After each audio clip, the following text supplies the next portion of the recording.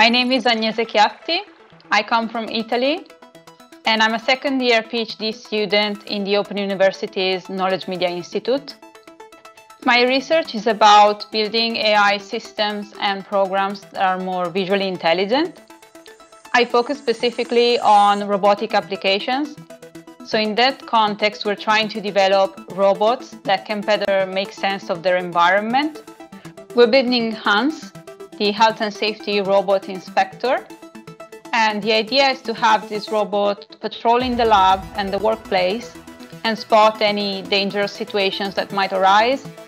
It can be a cable dangling in the middle of a corridor or an emergency exit that hasn't been correctly labeled.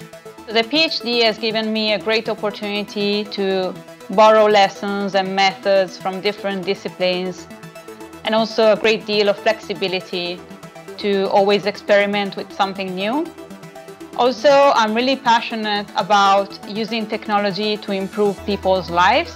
There are already cases in this pandemic where robots have been used, for example, in hospitals to create a less intimidating interface for patients to interact with nurses and NHS staff.